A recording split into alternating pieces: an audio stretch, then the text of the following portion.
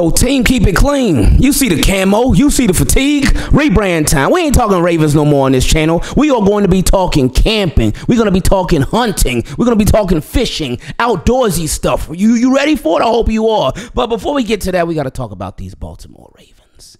And speaking of hunting, the Baltimore Ravens were so close to achieving their goal of getting that Lamar Hunt trophy. And in turn, that could have possibly led to them getting the Lombardi trophy. But for so many different reasons, they came up short. But guess what? It gets worse.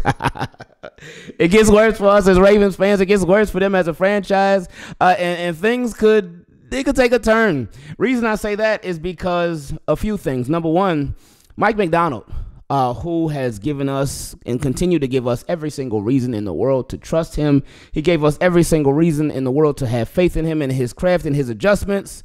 He could possibly have another opportunity presented to him. Reason being because, let's read from Adam Schefter, said Ravens defensive coordinator Mike MacDonald is scheduled to meet on Monday night with the Washington Commanders owner Josh Harris, general manager Adam Peters, and other Washington leadership per sources. So he's getting ready to go talk to the big dogs over in D.C. Well, Arlington, Virginia, I guess to be exact. But he's getting ready to go talk to the Commanders and all their big-time decision makers. Again, the owner. You talking to the owner like, it don't get no higher than that. Whether somebody is CEO, CFO, GM, this, no. The owner. They own the team. And, of course, it said other Washington leadership, too. So Mike MacDonald is getting ready to go talk to the big dogs over there. What is he going to go talk to them for?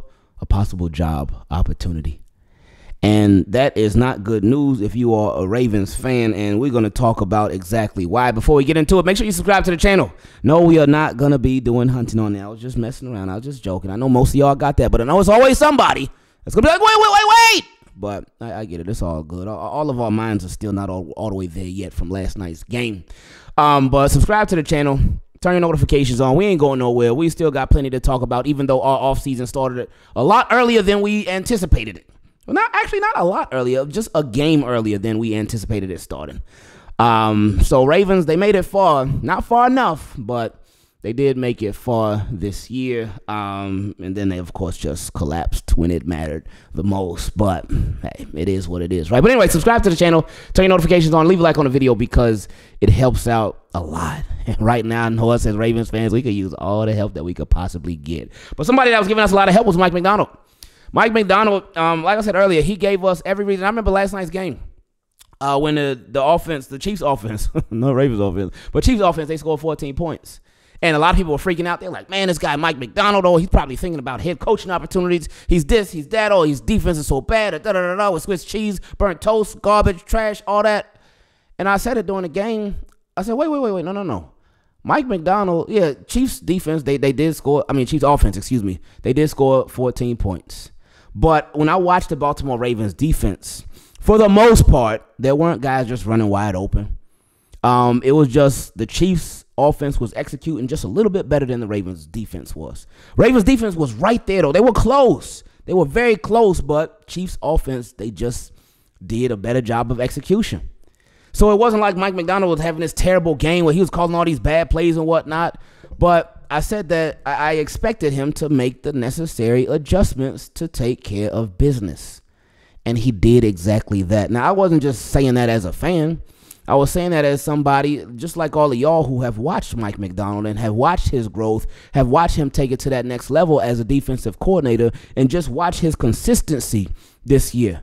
There have been so many times where the defense, they may start a little bit shaky. They may start a little bit rough. But Mike MacDonald will make the necessary adjustments, and they'll fix it, especially this latter half of the season. We've seen it in games against, like, the 49ers, the team in the Super Bowl. We saw it in the game against them where early on it seemed like they were just moving the ball down the field on the Baltimore Ravens. But Baltimore Ravens said, hold up, wait a minute. Y'all are done now. That's enough. We saw it in the Miami Dolphins game, literally the exact same thing. The exact same thing. Because in the Miami Dolphins game, two of them, first drive, moved down the field with ease. Second drive, moved down the field with ease. And that was it. They put a stop to it.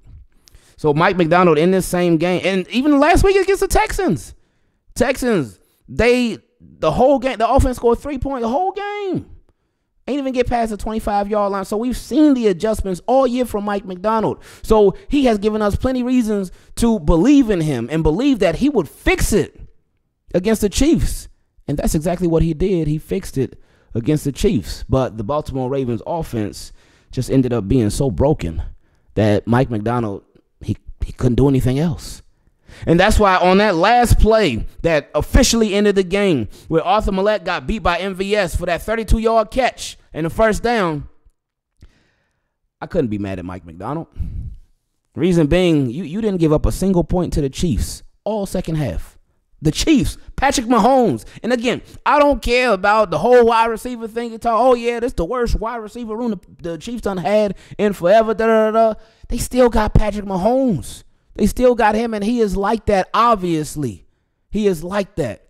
He makes amazing decisions. He makes excellent choices. The man is an amazing quarterback. He is whiny a lot of times, which that's one thing I don't like. But besides that, he is an amazing quarterback, and we all know that.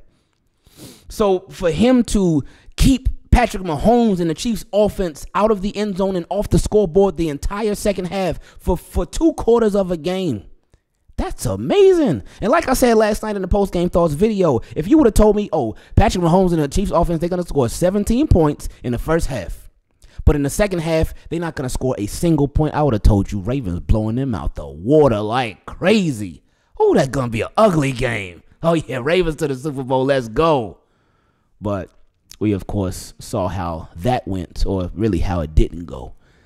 But anyway, with Mike MacDonald, it's also been said that the Seahawks, they could possibly still be waiting for Mike MacDonald to interview him. I remember seeing a report, I don't remember if it was from Schefter or from Ian Rappaport, whoever it might have been from, where they said the Seahawks, they're waiting until the Baltimore Ravens season ends to interview Mike MacDonald. But it said that they had to wait. They had to wait till it was over. And I remember thinking in the back of my mind, it ain't going to be over this week. They're going to have to wait a little bit longer. Yeah, hey, Seahawks, you're going to have to be extra patient. Not anymore. Not anymore. Interview away. Because Ravens season is over. It's done. So with the Baltimore Ravens, they obviously lost in the AFC Championship game. And we got a lot to talk about with that. Some uncomfortable conversations. Y'all know how it goes. But anyway, they lost in the AFC Championship game. But they could also be losing a big part of the reason why they even got there in the first place with Mike MacDonald.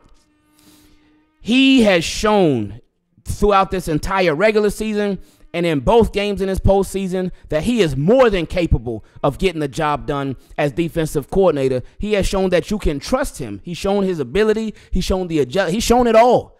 So why wouldn't somebody want to offer him a head coaching job? Because again, all it takes is one. All it takes is one. And I know, shout out to Trippy Kicker. Trippy he had talked to Mike MacDonald after the game. And Mike MacDonald said, Mike, tell these people you ain't going nowhere. He said, I ain't going nowhere. And I saw that. I know a lot of Ravens fans got excited from that, seeing Mike MacDonald say that, but let the right person cut the check. Let the right opportunity come about. Mike MacDonald going to be out of here quick, fast, and in a hurry. Because, again, all it takes is the right opportunity. And I wouldn't fault him for that. And I wouldn't be like, oh, man, Mike MacDonald, he said he was going to stay. You like, no.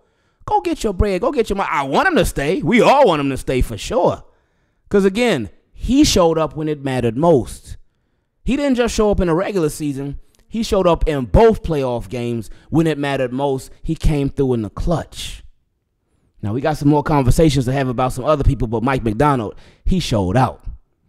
So if he were to get another opportunity elsewhere, it would be a bittersweet thing. We'd be happy for him being a head coach somewhere, but for us, it'd be like, oh, we lost Mike MacDonald.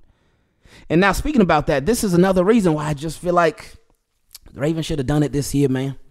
They should have taken advantage of the opportunity this year. They should have capitalized on the situation this year. We talked about so many times throughout this season how I just felt like everything was just lining up perfectly for the Baltimore Ravens. Everything was just falling together and falling in line for the Baltimore Ravens all throughout the season. It was so many different things that happened where it's like, man, oh, this is perfect for the Ravens. Oh, my goodness. This helps out the Ravens so much. And the Ravens were taking advantage of all of it because it just kept lining up and things just kept working out for the Baltimore Ravens over and over and over and over and over. All up until AFC Championship where everything fell apart. Well, one side of the football fell apart. But speaking of that, now a lot of things are not lining up good for the Ravens. And one of the things that we talked about, one of the biggest reasons why we felt like the Baltimore Ravens really needed to take advantage this year was because so much could change. While Mike MacDonald, he could possibly be gone. We'll see what happens with that. Ravens got a whole lot of free agents. They got a whole lot of free agents that could possibly also leave too. You got Justin Madubuike, even though I think that they're gonna get it done with him, but we'll see. Because again, they tried before, they tried last offseason, but he was like, no, and he showed why it was a smart move for him not to sign because now his price is even higher. And then he got a sack in the AFC champ. Well, he got to have a sack in the AFC Championship game on Patrick Mahomes. Well, Ravens could absolutely get no pressure on him like all day. He got a sack in that. Oh, good for him, and good for his money too. But anyway, Patrick Queen is another one. And he even tweeted yesterday talking about how he gave it his all, put it all out there. And a lot of people felt like, oh, man, that's a goodbye tweet for Patrick Queen. And it probably is. It probably is. I don't think Patrick Queen is going to be back. I would love for Patrick Queen to be back. I would love for him and Roquan Smith to be together for the next 4 or 5 years. That would be amazing. But it's business. And we've said this all season long, that with Patrick Queen, would love for him to stay, would love for him to continue to be a Baltimore Raven. But the only way that he would be able to do that is if they gave him a disrespectfully low deal. And hence the word disrespectful. Because he could get much more money elsewhere from somebody else. I do not feel like the Baltimore Ravens are going to pay him the top tier money that he will be able to earn somewhere else. Is he going to get paid like a top 5 linebacker? Who knows? I don't know. I don't think so, but we'll see. Top 10, though, I think he will. But I don't see the Ravens paying top 5. What is it? I think it's actually top 2 or 3 money to Roquan Smith because I think somebody got paid after him and they got a little bit more, I believe. But anyway, Roquan Smith is top 3 money. It might be top 1, it could be top 2, but Roquan Smith is top 3 money. They're not going to pay top 5 money to 2 linebackers, 2 inside linebackers. They're not going to pay top 5 money and top 10 money to 2 inside linebackers. I don't see that. So with Patrick Queen, for him to get the most money that he could possibly get, I think he would have to go elsewhere. Now, I know a lot of Ravens fans were upset last night when they saw Marlon Humphrey and Geno Stone. It looked like they were at a little party. Looked like they were having the time of their lives, and a lot of Ravens fans were like, man, what are you guys doing celebrating after a loss like that? What are you guys doing moving on in your lives and finding some positivity in your lives and being happy in your lives after a loss like that? Because that's basically what a lot of people are saying, right? Because it's like fans, and again, fans are fanatics, fans are crazy, I get that, but still, fans, they want this situation with the Ravens' job. They had a failure at that job yesterday. But fans want them to sit and sulk in that failure 24/7. They don't want them to be happy. They want them to be upset. They want them to be mad. And I get it, like, oh, yeah, you care about the team, and then that's good. That's cool. And you care about these players, and you want to see these players angry, like, oh, man, we lost, and you want to see them sad or whatnot. You don't want to see them out partying. You don't want to see them out having a good time. You don't want to see them out being happy. Now, people deal with stuff in different ways. Just because somebody is out having a good time, just because they out doing whatever, it doesn't mean that they're not upset about what happened, but they just moved on. They moved on.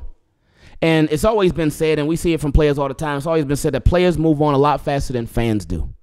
And that looks like that was the case with Marlon Humphrey and Geno Stone. But the reason why we bring that up is not because that they were partying, not because they were having a good time, which I'm happy for them to have a good time, cool. And y'all make sure y'all have a good time too. Please do. I know with the Baltimore Ravens, we talk about these Baltimore Ravens 24/7. Well, 7 days a week, not 24/7, but we talk about them a lot. Even though they lost, and it sucks, we expected them to win, we expected them to go to the Super Bowl, y'all still got lives too. We all still got lives too, and that's important to remember. And now that the Baltimore Ravens ain't playing on Sundays anymore for a long time, until August, well, they ain't going to be playing on Sundays in August. It's going to be on like Saturdays, Fridays, and maybe Thursday and stuff because it's going to be preseason. But we ain't going to see a meaningful game from the Baltimore Ravens until September. It's the end of January. That is a long time. That's going to be about, 7.5, 8.5 months. It's a long time, baby. But live your life. Live your life. It's okay to be happy. It's okay to get out, go outside, get some fresh air, go do something positive. It's okay. It'll be okay. It's frustrating. These Ravens will frustrate you. They really will, but it's all right. But anyway, back to Marlon Humphrey and Geno Stone. The reason I brought them up in the first place is because Geno Stone said something that caught a lot of Ravens fans' ears. Because Marlon Humphrey, he said, I'm going to miss my dog Geno. And Geno said, I ain't going nowhere. I ain't going nowhere. And I saw that and I was like, I don't know about that one, buddy. They gonna miss my dog, man. They gonna miss my dog, man. So, hey, maybe in his heart he wants to stay with the Baltimore Ravens, but when it comes to getting paid, I don't think he stays with the Baltimore Ravens unless the only way I see Geno Stone staying with the Baltimore Ravens, because he's somebody I would love to stay too. The only way I see him staying with the Baltimore Ravens is if they moved on from Marcus Williams. That is the absolute only way I see him remaining with the team. Because where Geno Stone was utilized best at is where Marcus Williams plays at, and that's at free safety.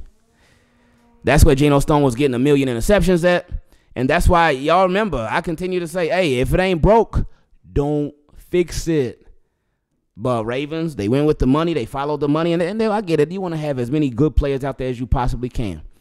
So they put Marcus Williams back in his normal position and Geno Stone at strong safety. And that kind of like threw everything off from there.